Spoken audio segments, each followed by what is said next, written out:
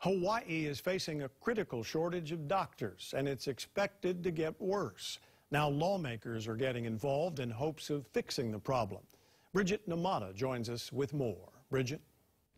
Joe, the doctor shortage has been a problem for years. The John A. Burns School of Medicine says they're not doing enough training or recruiting to make up for it, and many physicians who come from the mainland end up leaving because they can't afford to live here. Well, they're trying to fix it, and now so are lawmakers. Hawaii's population is getting older.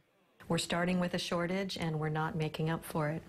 And we have a growing population, an aging population, and so it's just getting worse and worse. The John A. Burns School of Medicine says the state is short 700 doctors. 282 of those are primary care physicians. These are last year's numbers. We're doing this year's numbers, and they're actually looking a little worse.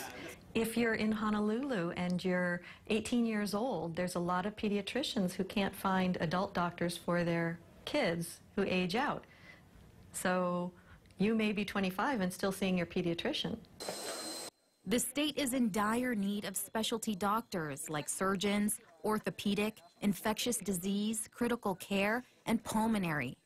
The shortage is worse on the neighbor islands. If you break your leg in a car accident on the Big Island, you may have to wait a long time to see an orthopedic surgeon. You may have to be medevaced over here, and you're bleeding the whole time. It could be very, very serious.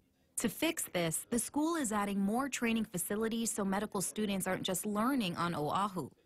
Over at the Capitol, Representative Linda Ichiyama is pushing for another way to alleviate the problem. It's certainly a new and different way of looking at it that we haven't looked at before. Ichiyama wants the state's insurance commissioner to regulate requirements for health provider networks. The insurance commissioner would look into wait times for an appointment, the ability of the insurance providers to meet patients' needs, and if there are enough doctors on each island. The resolution passed the House. Now it's up to the Senate to pass the resolution. Joe?